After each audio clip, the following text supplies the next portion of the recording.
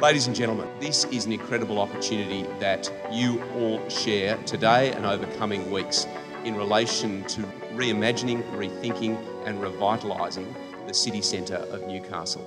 I'm so excited that UrbanGrowth, HDC and Transport for New South Wales, as well as the wonderful City of Newcastle, are intent on working together to seize this opportunity, and we are keenly interested to explore ideas with the community.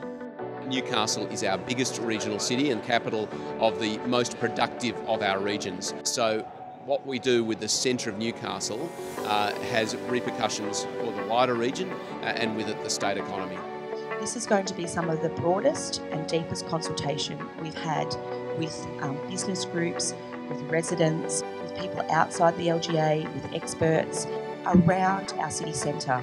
It is really, really important that everyone has the opportunity to have their say, and I know just in this room there will be a diversity of opinions. The main thing is we respect everyone's opinions and we end up working together, so at the end of this process we have a collaboration in the city that I'm hoping we would not have seen before. There is a lot of opportunities through any urban renewal project for all types of businesses, but how do we make this city resilient and future-proof it is by diversifying our economic base. So this is a city for everybody that is inclusive and is a good, strong community. We've definitely seen a willingness from all sides of politics to work together. I think that now is a good opportunity to come together and ensure that we get the best possible outcome.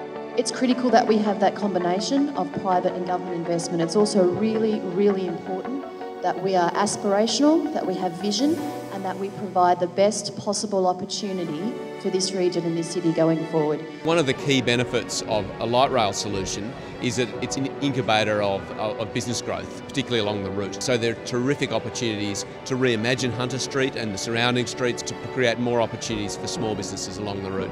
Affordable housing is not created by the market. There has to be a determination by government and the community that it wants to have a socially inclusive and culturally diverse community, and hence the reason charities exist with support of government and the community. Best cities function when people are catered for at the centre of all of that development.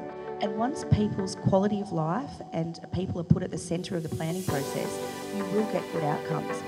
The consultation is being done in a very sincere way, a very genuine way. We've seen over $1 billion in private investment pour into the city. We've seen those connections open up, and the future's looking bright. There was over 140 people here today. They were from all parts of the business community. There were a lot of good questions asked, and I think there was a lot of enthusiasm in the room about the opportunities that lie ahead.